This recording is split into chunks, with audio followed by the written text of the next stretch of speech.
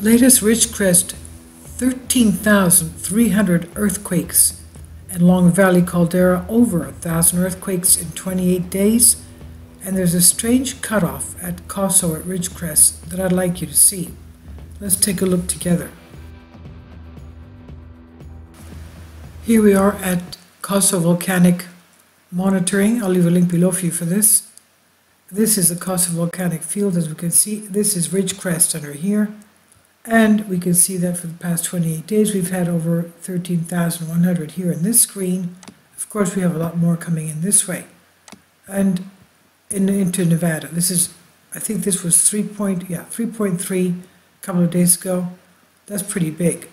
And the red ones are the past hour. 2.6 just in this way. Okay, very shallow, 2.6. And 6.1, 2 magnitude there. This is the strange cutoff I wanted you to see. Right there. These hundreds and thousands of quakes that have taken place don't want to come over this line. This is a fracture zone. This is the area of the Golet fault, as we can see right there. Let's pull out a little bit so you can see it more clearly. This is the San Andreas right here. This is the longest fault line in California, the San Andreas fault. And the second longest is the Garlic fault line right here. And here we have Ridgecrest. And let's put it again. You'll see that they stop right there. It makes a little bit of a jagged pathway, but that's where they stop. Let's go in more again. And it'll just load them. It takes forever because there are so many. And you can see that they never pass this line. There's a few straggling over here. Very few in this area. And I'm just wondering why. I can't seem to find any reason why. Because all of this is volcanic area. Yet it stops right there. Right there. It should be plotting some more. There you go. Okay, that's in Nevada. It's also strangled into Nevada. And that's what I wanted to show you here. A tremendous amount of activity. Of course, it's decreased since the July 4th and 5th, magnitude 6.4 and magnitude 7.1. But they're still ongoing. This is a volcanic field, as we know, and this is the Walker Lane fault system, stopping right there at the Garlic fault. The Walker Lane fault system takes about 25% of the subduction pressure that is put into the area. 25% of the pressure is taken by the Walker Lane fault system, and 75% is taken by San Andreas. This is the Long Valley Caldera area, and let's get into that now. And you'll see that that has its own set of earthquakes, and they'll be plotted again. Let's see. Pull in more. Okay, over 1,000, as you can see. And they do have a lot of seismometers, of course, because it's a supervolcano. This one was about, this was just a few hours ago, 3 magnitude, 3.2 depth. Again, they're just plotted over each other. There are so many, you can't possibly see them. Some of them are just over the same exact situated location. And this one here is another swarm here. This one here is another swarm here. And a couple of days ago, we had a swarm of 110. A couple of days before that, we had a swarm of 220 in one day. So we're having swarms there as well. And of course, Long Valley Caldera is a supervolcano. Here we are. Google Earth. Let's fix up our north a little bit. Okay. Long Valley Caldera, and Ridgecrest, and this is, you can see very well, the formation of the cut by the San Andreas Fault, the Garlic Fault, and the Walker Lane Fault System, which is able to give a megathrust earthquake and has a lot of high threat volcanoes sitting on it. It pushes onto the Cascadia Arc this way. You can see how big it is. It's not one fault, it's a series of faults acting like one fault and going into the Juan de Fuca Plate. And it pushes into the Cascadia Arc. It pushes in. That's why perhaps when we had the 6.2 earthquake July 3rd off Vancouver, Canada, right here in Bella Bella, Canada, it gave us 13 hours later the Ridgecrest earthquake July 4th in the morning of 6.4 magnitude. But that's not the first time it happened. It happened in 2015 when we had another 6.2, again in the same situation, right here in the same location, north of Vancouver Island, 6.2 in 2015, and it gave an earthquake to Ridgecrest, moderate, 3.5, 24 hours later. So 2015 was 24 hours later. In 2019, it was 13 hours later. And that kicked off the bigger quake in Ridgecrest of 7.1. And now we have the swarms going on here, which have also, of course, have dislodged and affected Long Valley Caldera, which is a supervolcano. And Long Valley is only about 157 miles from Ridgecrest, 160 miles from Ridgecrest. Okay?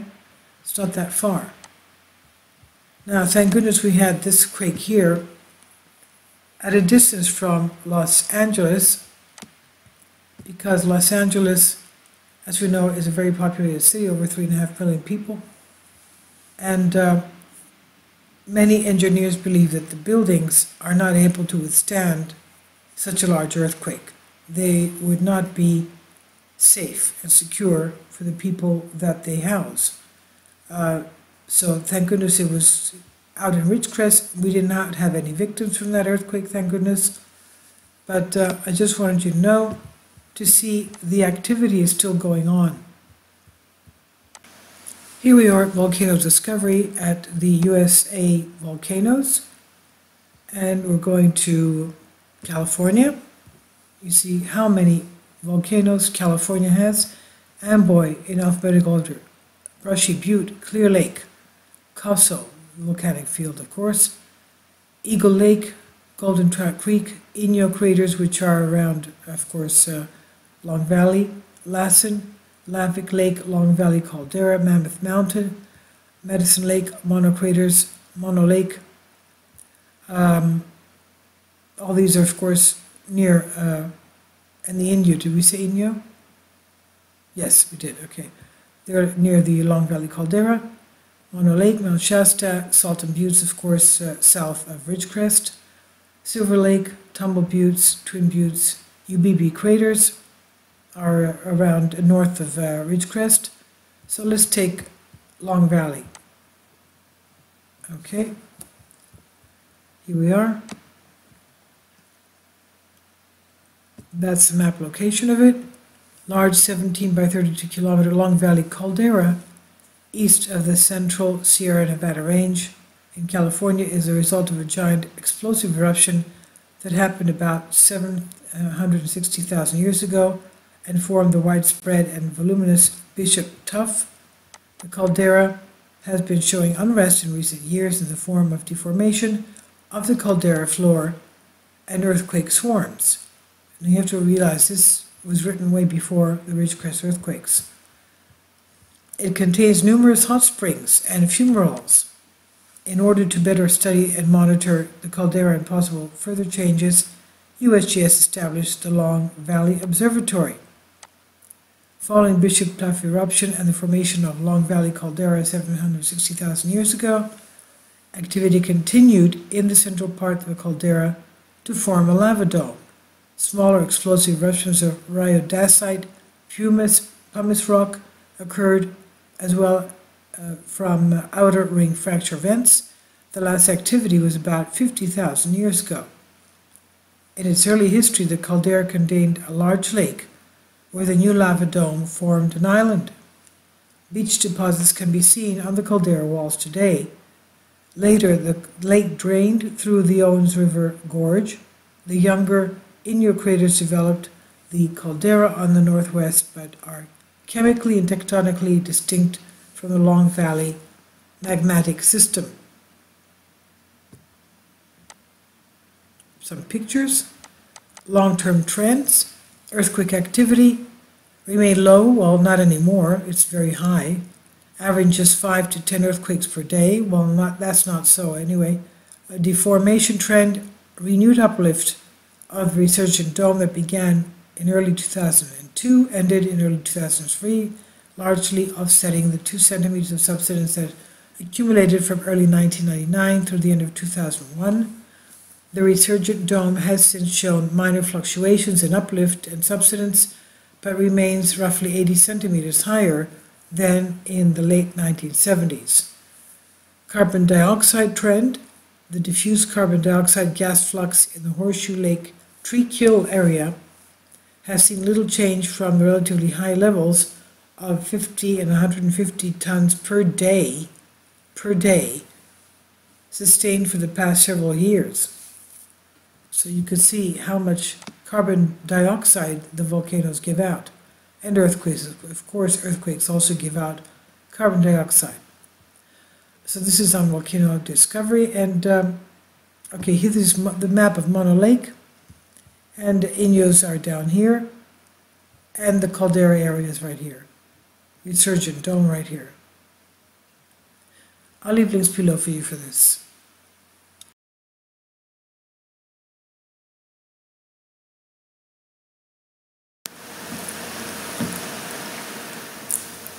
If you'd like to join me on my Patreon account, you will hear content not covered by mainstream media.